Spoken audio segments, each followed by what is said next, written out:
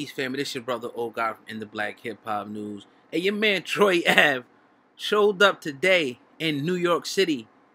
New York City, yes, with a bulletproof vest on and a hat.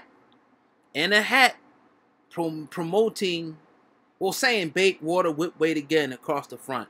Now, as outlandish as his outfit seems to most of us, you might ask yourself a question: why would somebody wear something like that to court?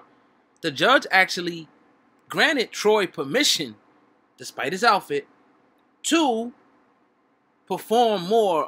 His lawyer even informed us that he had shows coming up in North Carolina. And Troy Ave added, "I feel blessed. I feel enthusiastic about my shows coming up."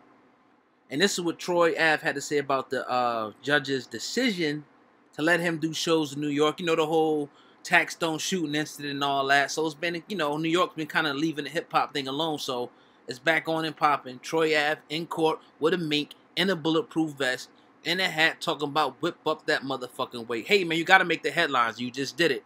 It's in the Black Hip Hop News, your brother, oh God.